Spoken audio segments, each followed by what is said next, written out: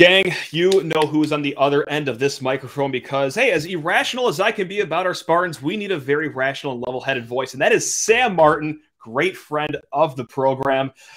Sam, I guess, how are you doing? I guess we can't be too great after a 13-point loss, but overall, I guess, how are you, man? Good to see you again. I'm good. I'm great. Always great to join you on this podcast, talking sports at the highest level. Sure. Yeah, tough loss for the boys today, but I think there's still a lot to like about this team and season. But, today's loss, I think, kind of represented some of the problems that this team has had, despite some really good performances over the last month or two. I was going to say, because before recording, you hit me with a lot of great points, and there's, of course, 1,000 things you can take away from every single game, but what did this game teach you? And it's funny that we're still learning stuff about this team, even in late January, but what did today's lesson do for you? So I think that there were a couple things, and these were things that I think coming into the season were question marks for the team. So one is obviously the center position and just the uncertainty coming into the season. And now what we've seen is kind of inconsistent performances at that position. We mentioned before we talked that watching this game was kind of like watching a football game where the defense can't stop the run with the front 6 or 7. And once Jackson Davis really got going and MSU was unable to stop him one-on-one, Kohler had some nice moments. Sissoko had a couple good possessions on him, but generally they weren't doing a good enough job of stopping him from getting to his right shoulder, left hand. And he was very efficient. Once they couldn't stop that, the structure broke down, and we saw MSU over-helping and wide open three-pointers. And Indiana, to their credit, made their shots, even on wide open ones. 9 for 15 is a good clip. But, those were very good looks, and they were bound to make some of them. So kind of like in a football game where you're stopping the run, then you overcommit your safeties, and you get hit over the top with play action pass. Just not a whole lot you can do when you can't stop their number one option. And, we saw some great performances from Mady early in the season. I still really like him still as a prospect, even as a junior, a guy who just hasn't played basketball that much. But in a game like this, not able to really impose himself. Had a good post touch early on, but he's really only got one post move. That right hand hook takes him forever to get to it. If you cut him off from that left shoulder, he's not a huge threat. So I thought that was kind of the big thing, number one. And I thought thing number two was AJ Hoggard not having sort of enough of a 2-point scoring game. He's had some hot shooting performances from three. He's been pretty good from the mid-range in this recent hot spell. But Indiana was just able to guard the pick and roll 2-on-2, either going under the screen because he's never a threat to pull up, or switching, and just he wasn't able to get downhill, get to the rim. He got to the line a good amount, but only 2 for 8 from the field. So without him collapsing the defense, creating an advantage, you saw him only have 2 assists, which, again, if he's not creating that attention into the lane, he can't kick out to open shooters and really make plays for others, which is obviously his strongest suit offensively. So I thought those 2 things were kind of Michigan State's undoing, and represent just some of the difficulties and challenges of this year's basketball roster, especially without Malik Hall. Do you think that Mady is still best being this team's starting center, or do you think that it's time for Kohler to maybe get some run? Because I wrestle back and forth. I still think it should be Mady starting, but look, Jackson, second good game in a row. Mady has had more than 2 underwhelming games in a row. Or, hey, do you just start off just small ball once Malik Hall comes back? Or is Mady just so good at that opening tip that it's like, hey, there's no ace in the hole here to start games? So how do you get that? If you can get that +1 in, I think there's a lot of reason to keep him in this starting lineup. But overall, I think it would be fine. I would have no problem with going to Kohler. Izzo over the years has definitely used that starting lineup to light a fire under players. And I don't, the thing with Sissoko is I don't see an effort problem in terms of his, he plays a beautiful drop coverage, really nice drop coverage on pick and roll.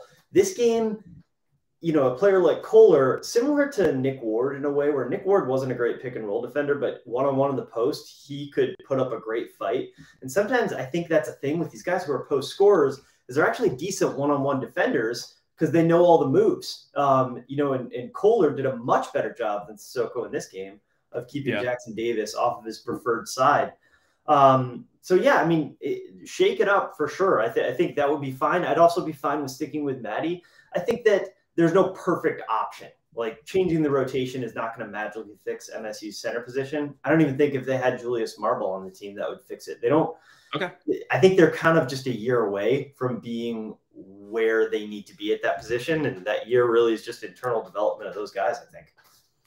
I really do want to shout out Jaxon Kohler and his defense as well, because that was a comparison I was starting to make too watching this game, the Jaxon Kohler to Nick Ward, especially, early on in both of their careers. And like Jaxon Kohler is working hard on defense, and it's just okay now. Like, but it was not okay to start the season. It was on the wrong side of okay, but also like the Nick Ward comparisons go to his footwork. I mean, that's certainly there. That was there with Nick Ward very early on. And also too, kind of like Nick Ward, especially early in his career, once he gets the ball, not a lot of passing out to anyone else. Now, whether that's a good thing or a bad thing, look, the last two games, it was good for Jaxon Kohler. 9 points against Indiana, did a great job against Rutgers. So, no, this isn't the reason to bash him. It's just an observation that, like, wow, these guys are very similar, both below the rim players as well. So, yeah, I just love that comparison. I can't think of a better one for Jaxon Kohler than Nick Ward, which is something I'll take now in the middle of his freshman year. And in a game like this where MSU had stretches, obviously, where they struggled to score, to have somebody who's going to be assertive, and that's, I think, a big thing they miss with Malik Hall, his ability to be assertive and just score in isolation. Having Kohler, who's like, you give him the 18-foot jumper, he's going up with it. You defend him one-on-one on the post, he's being assertive and making a move. He's not looking around thinking about what he should do. There's a time where that's very helpful. And I thought, in the last couple of games, it's looked really good. And I think that just reflects an overall increase in confidence from him. He's definitely a scorer. You can tell that's been his identity as a player well before he got to MSU. But now you're starting to see him kind of come into his own. And how many times have we seen a freshman big man for Izzo, Tillman, Draymond Green? They go on and on where they come on late in the season and then make their presence felt in the rotation into the new year and into the tournament. Another player that is coming off the bench that we have to have an uncomfortable conversation about, and it's no fun. These are college kids. They work very hard. They're more talented than either me or you will ever be at the game of basketball. But look, like Pierre Brooks, last 6 games, 1 of 14 shooting, has not hit a three-pointer.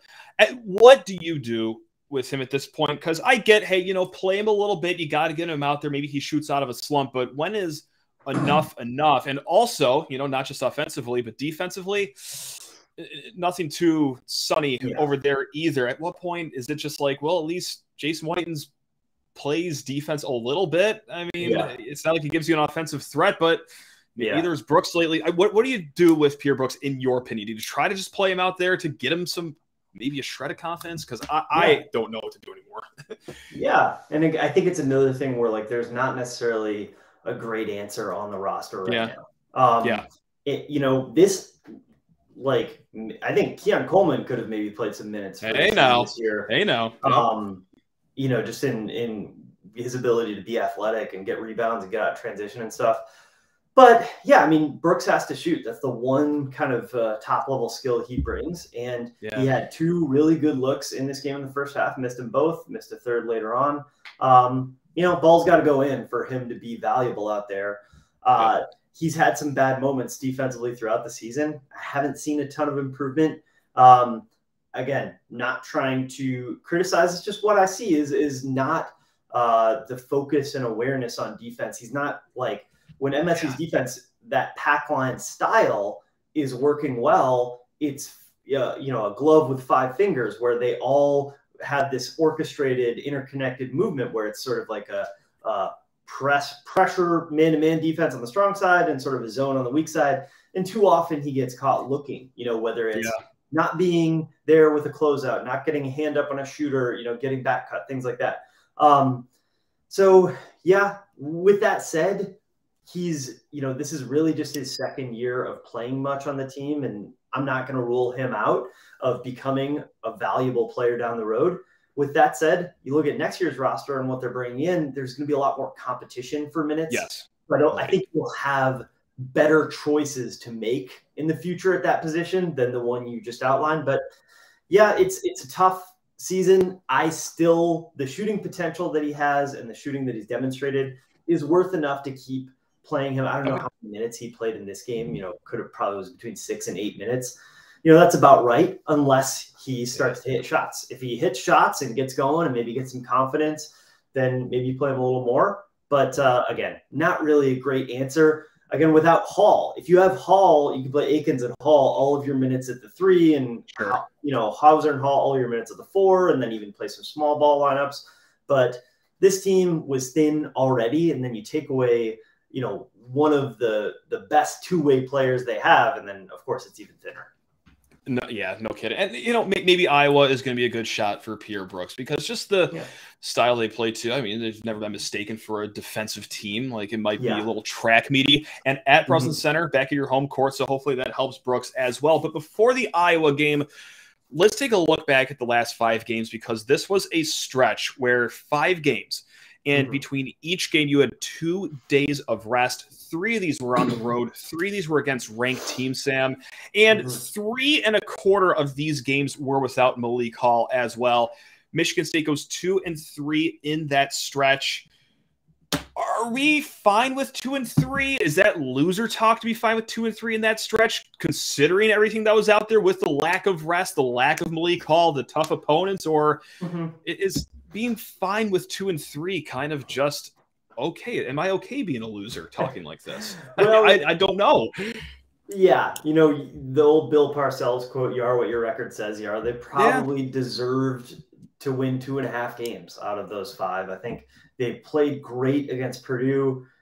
Izzo, throughout the years, has employed that same strategy we've seen again and again over the years of not doubling their monstrous post scorer. And it drives fans crazy, but it always works because you look at the end of the game and the center has like 30 shots and nobody else is in double figures and MSU's right there.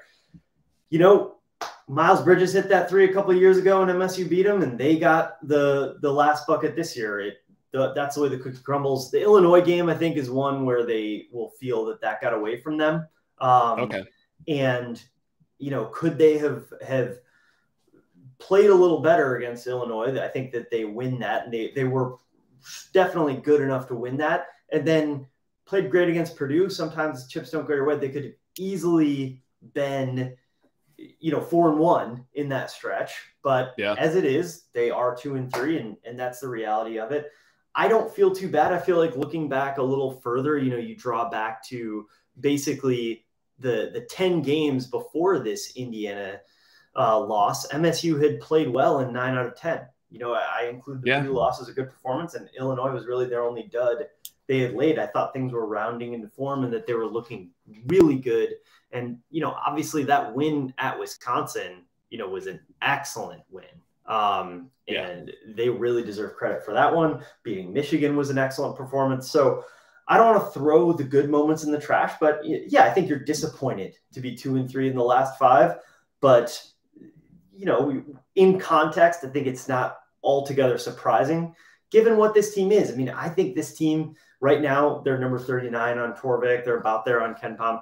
That's kind of where they are. They're decent offense, decent defense, really only goes about 6 players deep when they're healthy. And, unless I see better than that down the stretch, which I could, that's just about what I think this roster is.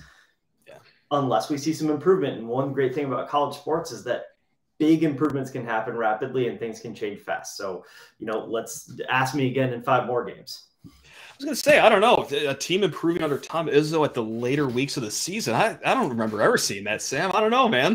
Rare sight in Central Michigan, Well, I don't know. We'll see if we actually see that for once. No, but on a real note, hey, honestly, thanks a ton for dropping by. It's always great hearing your insight. Do you have any final thoughts you want to get off your chest? Hey, do you want to talk transfer portal? Because personally, I'm fatigued talking about it. It's late January. As of now, I say this. I don't see any point of talking about it anymore. But unless you have any thoughts about that to get off your chest or anything else about this team before I slam the door on you. I think just to quickly zoom out on the outlook for the team and program as a whole, I think that, we'll see what happens the rest of the season. We'll see what happens with the decisions that Walker and Hall have to make with respect to coming back for another season.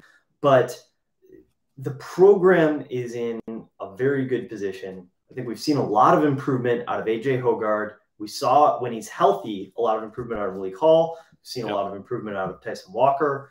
Jaden Akins has, fulfilled. I've made a couple what seemed at the time to be outrageous proclamations. One of them was that Jaden Akins will have a better college career than Amani Bates, and that one's coming true. And Sissoko, for all his up and down, I think is coming on in some ways. Kohler is coming on. There's a lot to like about this team, and the recruiting class that they're going to add.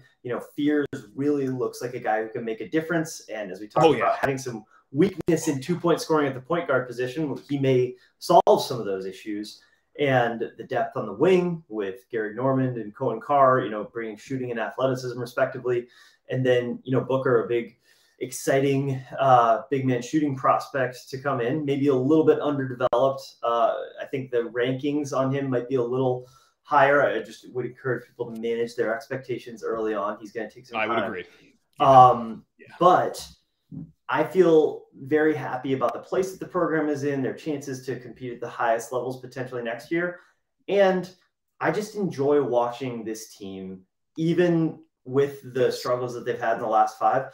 I think that they play good basketball. They're a very Izzo-y team, and it's not been a perfect season. It's not a perfect roster, but I'm back to really enjoying basketball and watching this team compete after what I think have been a couple challenging seasons for the Hoops program.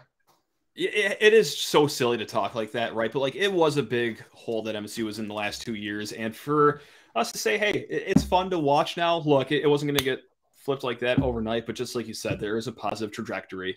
I know that this might not be a Big Ten banner winning season, but it's trending back to the right direction, whether it be recruiting, style of play, veteran leadership. So yeah, how about this to, round off a 13-point loss recap episode. We're trying to bring some sunshine into people's lives here, Sam. So without you gotta live in the real world. Don't go crying to your mama because you're on your own in the real world. I think Haley Williams said that. What a way to bring it home. Hey, thanks a lot, man. I always love having you on. I know the people love watching you, listening to you. So, hey, thanks a ton, man. And hope you enjoy the rest of your week, as well as all the listeners, viewers of Locked On Spartans. Hey, let's go. Got one game this week against Iowa. Let's go have a great week. Love you all. Go Green.